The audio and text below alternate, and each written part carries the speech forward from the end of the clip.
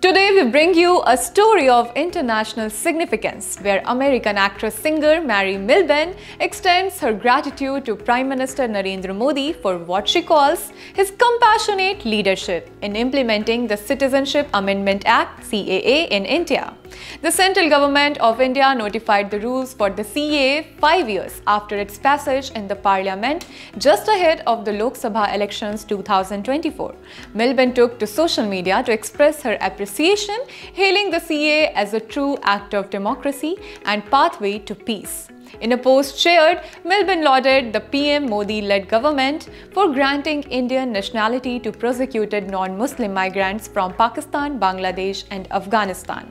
Millben, known for her powerful performances, became the first American artist to perform as a cultural ambassador for the US at the event commemorated on India's 75th anniversary of independence. Her renditions of the national anthem and devotional hymns have garnered millions of views across the globe.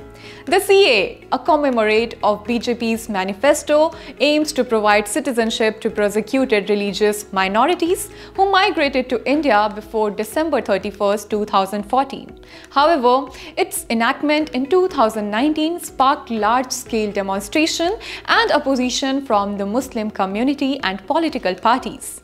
As India navigates through the complexities of religious freedom and migration, voices like Mary Millben serve as a reminder of the importance of compassion and inclusivity in shaping the nation's future.